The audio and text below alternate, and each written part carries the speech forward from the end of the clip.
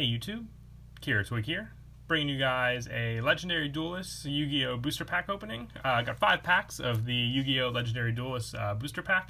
This is actually a really old one compared to the fact that we have the third Legendary Duelist booster pack coming out this month. Very excited for that one.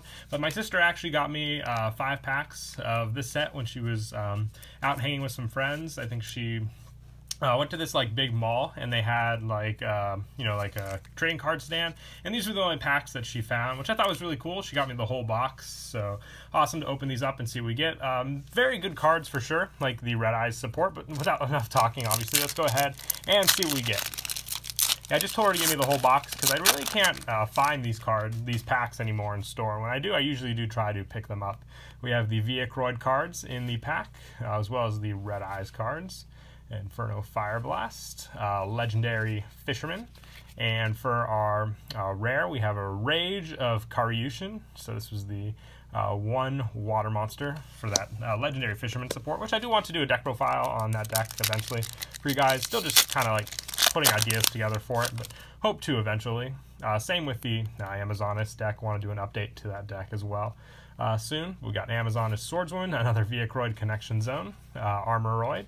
We have a Water Dragon Cluster, which I thought this was for a second, Legendary Fisherman support, but this is actually its own deck as a whole. So I might do that one too. This seems to be like a more complicated version for sure, but we'll definitely try to make something work if I end up wanting to do a deck profile for the, chemistry deck that Bastion ran. Oh, and kind of missed the rare as I pulled aside, but we have a Bonding D2O as well. So kind of that support that works with it.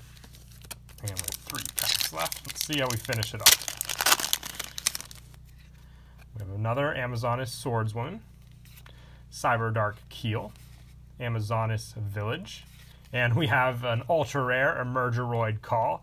So this is the counter trap for the Roids. I don't know if it's something they really needed, but it's an interesting trap for sure because it banishes, I think, the other cards you use after you negate the one that they tried to activate. And it does have some pretty cool art for the, Yugioh cards also. So not too bad. And I keep doing that too because the rare is behind it, but we have a Mixeroid for our rare as well from that. We have 2 packs left.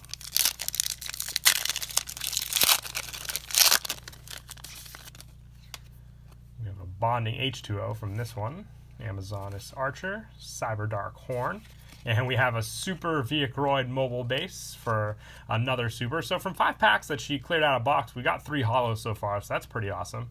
And this is the definite difficult one to make, but I like how it like moves spaces, so you can, I almost did again, but I saved myself there. Cyber Dark Cannon for our rare, but it like moves out of the extra deck so you can keep using it. So they kind of knew what they were going to do with the extra deck monster zone. But last pack, kind of just destroying this one, kind of just ripped to shreds there. And we have a Cyber Dark Keel, Sphere Karibo, Legendary Fisherman, Bonding H2O, and for our rare, we have Cyber Dark Claw, which you guys know I did a Cyber Dark deck profile recently, so you need a few more copies of the, field spell, but sadly didn't pull any of those. But I hope you guys enjoyed the opening. Not bad, pulling 3 holos in total from 5 packs, like I said. Once again, please don't forget to leave a like and subscribe, and until next time, Kira Twig out.